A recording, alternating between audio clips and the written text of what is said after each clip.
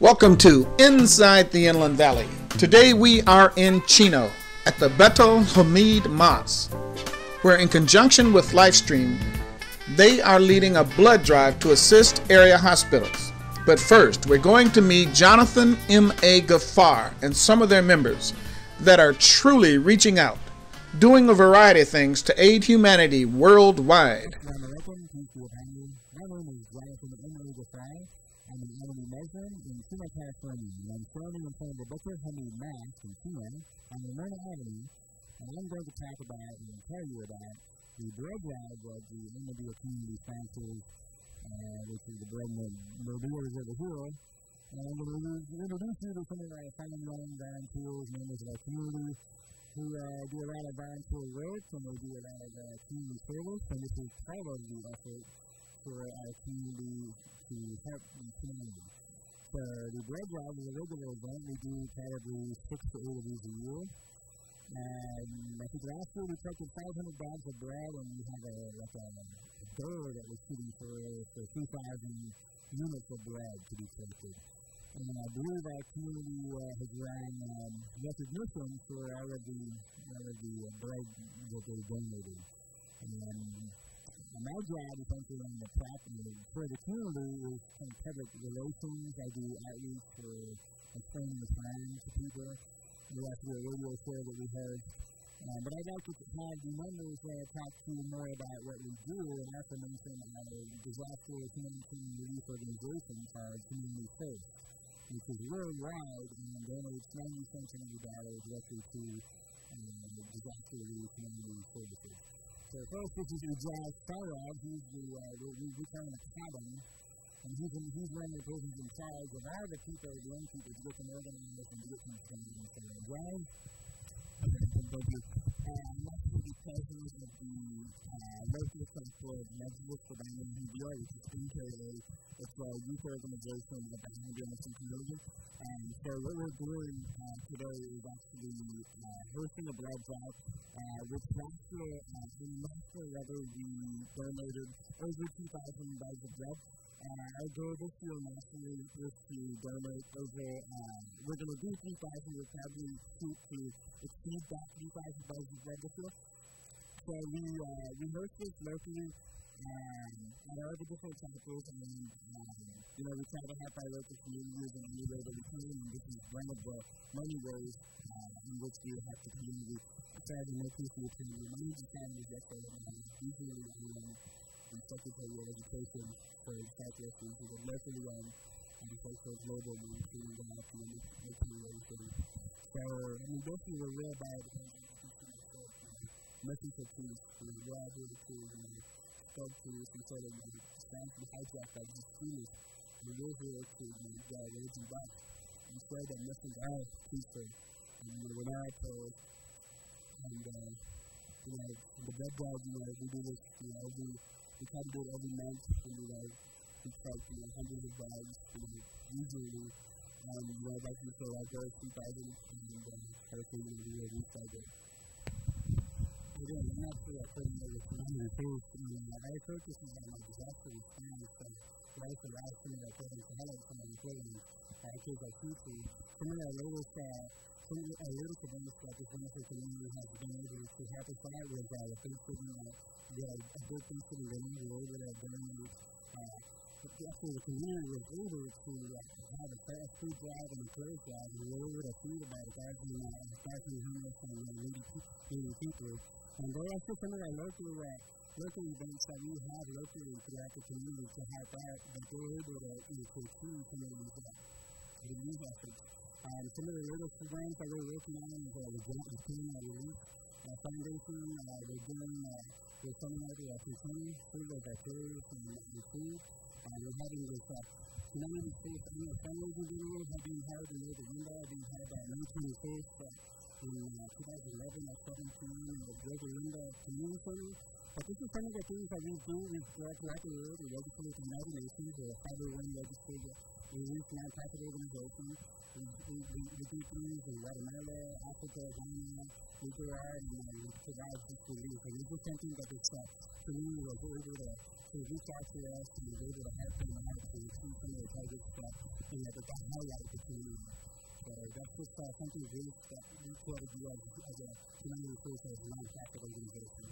Essentially, what I'm going to do as this community of this family is very unique. And it's a worldwide organized community of Muslims with many tens of millions in nearly 200 countries. So we were established 1889 in northern India. And so from that time, it has spread out across the world, and we represent the face of true peaceful Islam. So we are the only Muslim community that's actually united under a single spiritual leader. So our devotion and our obedience to the spiritual leader and the African spirit is the foundation of our belief. And the motto of the Indian community is love for all and hatred for none. So all members of our community worldwide are well known to be peaceful and nonviolent.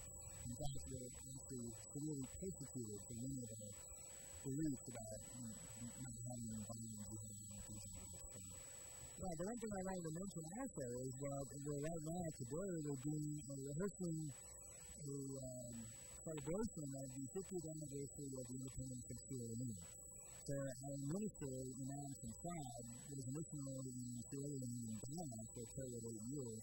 So he's coordinated and invited all the Africans that we know in this area to come to celebrate this event. This is Brother Lee. He's also one of our regular volunteers. He's in the Afro-Tinte cloth hat and sundown. So tell us more about what's going on with the African tour and celebration of Sierra Leone. It was the 50-year celebration of the independence. And we are holding a gathering today to honor them and their 50 years of independence. And I just went to her, I picked up a sister, and just brought her here. She wants to learn more about Ahmadiyya and about it, and I just brought her here. And looking forward to meeting some of the brothers from the home country. Very good. And so, basically, we do a lot of community outreach and service, and we do in-faith meetings on a regular basis. So we always invite anyone from outside who cannot come in to learn more about Islam, like churches or civil groups or schools, anything like that. We're always open and available to give people answers to Islam. Because many people have stereotypes and negative opinions about Islam. So one of our main duties is to study these types of attitudes. I'm starting with a fellow Ahmadi Muslim named Imran Zatara, who has the distinction of being the editor and operator of a website that covers a lot of the news about the Ahmadi Muslim community. The website is called AhmadiOpinions.com, and Imran will tell us about how it started and how it's going. Thank you very much. AhmadiOpinions.com came about because there was a need to present all things in media in one place, and there was no such outlet on the internet with a different newspaper. So I started AhmadiOpinions.com back in 2006. Over time, it has built a leadership of about 450,000 or so regular readers. And it caters to the people who are looking for any news that is per media, looking for media stance in the news, looking for a news that presents Islam in a very current light. So that was the original purpose, and God willing, it has come about, and for people like yourself and other supporting the cause, we thank everyone for having the offer and participation. Thank you. Welcome to Inside the Inland Valley. My name is Mary Serba. We're here meeting people that are making news in and around the greater Inland Valley. It's the community blood drive, and we're going to be here from 1 to 6, Sunday, May 8th, Mother's Day. And personally, I congratulate the mothers out there, the beautiful moms out there, and tell them thank you guys for everything you do. And I guess we're going to be going in and taking out. We just had to come out and it's Mother's Day. There's another event going on May 29th. It's also in this location in Baitul Hameed Mosque. we want to invite you guys to come, everybody. Come on, it is very easy, and we will show you how easy it is to get bread. We're here with David Bunker, a registered nurse from Livestream. Hey, David, how are you? Can you tell the audience exactly what you do with the blood drive drugs, and also educate the audience of how easy it is to get bread? It's a very easy process, and we work with a lot of communities, churches, also go to high schools, and high schools are really great partners for churches, businesses, we go all over the place with these buses, and it's a very easy process. Everything you really need is essentially some sort of identification of California driver's license, California ID, usually a school ID is sufficient for the donation. Is there the age range for this? Essentially, if you go to a bus, you have to be 16, but at high school, you actually have 15-year students to donate with parental consent. It's very easy to donate. Essentially, you bring your ID, you'll hop on the bus, there's a registration location where you sit down and register, they look at all the information, they get some of the contact information, phone number, email, all that good stuff. And if everything's okay, they take a quick photo of you so they can produce the word out. So the next time you have to have your barcode, all you have to do is bring it on the back and scan it, and all that information is activated right away. After the registration process, they go into a little room where they do a mini physical, they check for anemia, make sure your blood pressure, pulse, all that, all the vitals of the different temperature make sure you're not sick. And after that, in the mini physical, they do essentially a screening, 50 questions. It goes really quickly, about 5 minutes, go through those 50 questions, and make sure that you're not in the high risk group. After that, on the bus, I'm donating. It takes about 15 minutes to donate, and in 15 minutes, you can get these in the back of the bus, so they're part of the canteen. You also add these different things that you actually get the blood from people. Can you tell our audience how easy it is to get bread? Very easy. The first time, kind of scary, I guess, but you just come in, plug your easy into it, see what you notice. Kids start doing it in high school, pretty much figure out as fast as they do. And then after they learn that it's not really that big a deal, then they have on doing it and they continue to donate it to. So, I'm going to give you a 1-800 number, 1-800-CROWD-GIVING. And your website?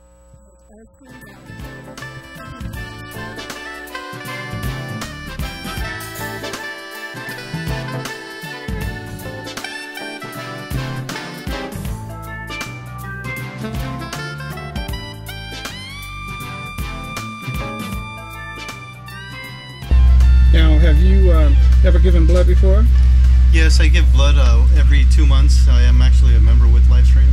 When did you start? I started sometime last year. What motivated you to step forward? You know, as somebody who practices Islam and it's part of my faith, it's actually part of our faith to serve mankind, to be a humanitarian. Any regrets? None. I actually enjoy it. I'm actually an organizer with a nonprofit organization as well, and we do a lot of outreach, and we serve disaster-struck areas. So whenever there's something big that happens, it's my job to organize certain events to help out people in need and disaster relief. That's wonderful. Thank you very much. David, how long have you been working with blood drives? Oh, I've been with Livestream for going on 3 years. And what motivated you to get involved? I like working for a nonprofit. It's something where you're benefiting humanity, and so kind of feels good. It feels good to go out and, although we don't see directly what we do, it feels good that we go out and get the donations and are actually able to get out and help others by providing the blood for the hospitals. And do you have a seasonal time when the need is more pronounced? Yeah, during it really just kind of varies, but when we need it most during the summers, essentially. Okay. But yeah, I guess as far as usage, that's really hard to say. We almost use about 400 units with the hospitals in Riverside and San Bernardino counties. We use about 400 units a day. Wow. A never-ending need, huh? Yep. So thank you very much for what you're doing. Thank you. I'm doing this for everybody out there, okay? This is easy stuff. If I could do it, anybody could do it, all right? Come on down.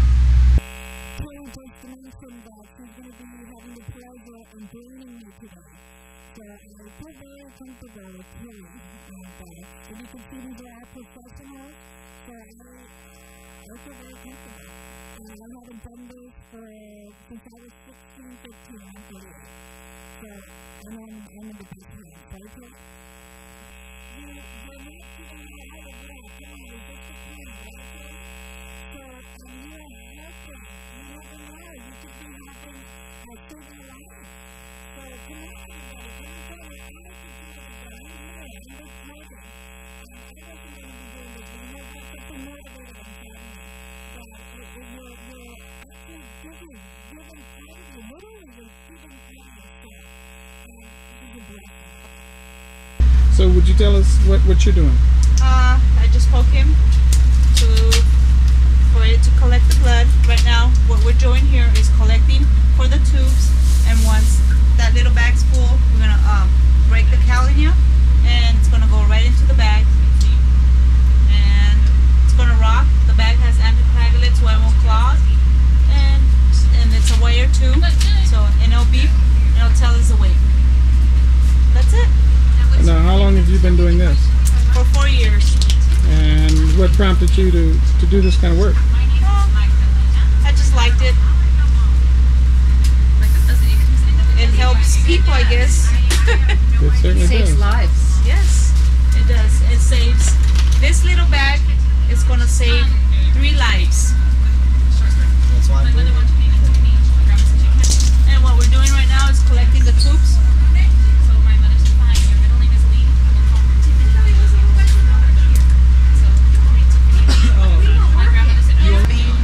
Her husband, My 14th year. her husband was a big donator, and one day they noticed that his blood count was down, and checked him and found out he had leukemia. So had he not been donating blood, his leukemia may not have been diagnosed soon enough. That saved his life. Saved his Donating life? blood saved his life. And in some of his vehicles, you'll actually see her husband's picture on the back. He's doing really good. He's in remission right now for 3 years almost. So we're beating it. But these are all professionals. David, thank you, David. Oh, you're welcome. And Tilly. Oh my God, what can I say about Tilly? She is such an expert and a professional. And can you tell us how easy it was too? Really simple. Just a little poke. That's it. After that. And look, guys, we even get cookies and orange. Thank you to everybody, and I hope you enjoyed too. And come on over. We're waiting for you guys. Come on. I'm glad it was a pleasant experience. Come on. I know you want to. Come on.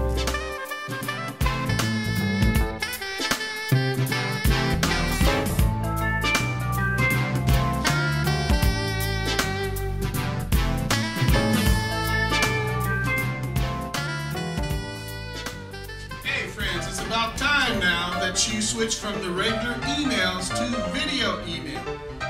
Video email is today. Email as we know it without video is becoming obsolete. People want to see you, they want to hear you, they want to feel your message. And you can do that through video email.